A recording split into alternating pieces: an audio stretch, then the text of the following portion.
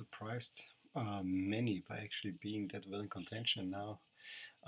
Being in the playoffs even against Bosnia and Herzegovina, given that they had a little bit of a meltdown in the previous qualification phase after qualifying for Euro 2012.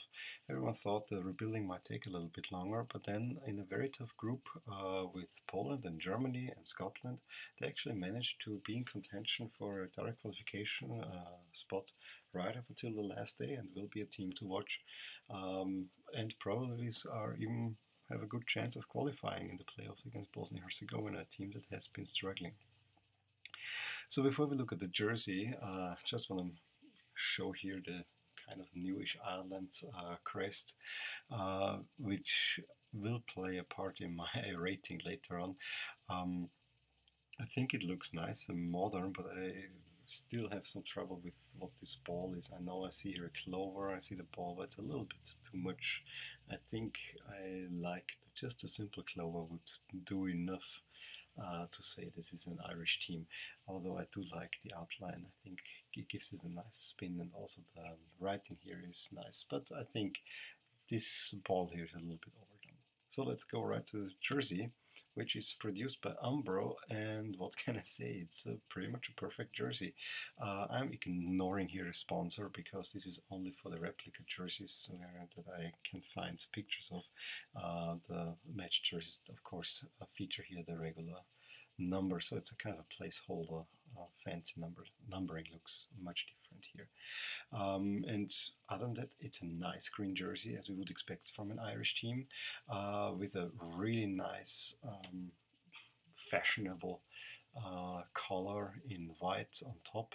Reminds me a little bit about the current French home jersey, with also in a plain color and then has this white collar on top.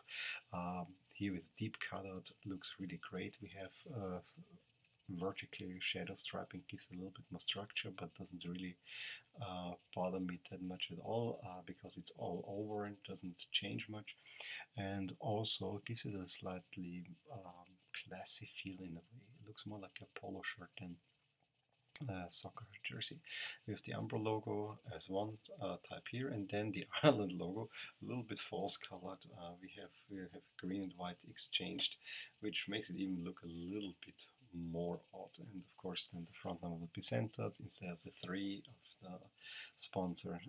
We'll see. Just it's a much more classy looking numbering scheme. A very thin sans serif number. Also the font's very simple. Here we have, it's kind of the background we see in the 4. That's kind of placed nicely. So back is simple as well. Everything looks fine. Maybe it could be a little bit of a bolder font, but I think the font fits with this classy jersey. So my rating overall, I like this jersey a lot. I mean, this is almost next to perfect. There's just one aspect I don't like, and that's what precludes me from giving a full rating, that is this crest. If there would be a white clover on this jersey, this would be a perfect 10 for the crest, and it's a contentious choice, and I have been thinking long about it, but I only give it a 9-star rating, although otherwise this jersey is absolutely fine, perfect, great Irish jersey.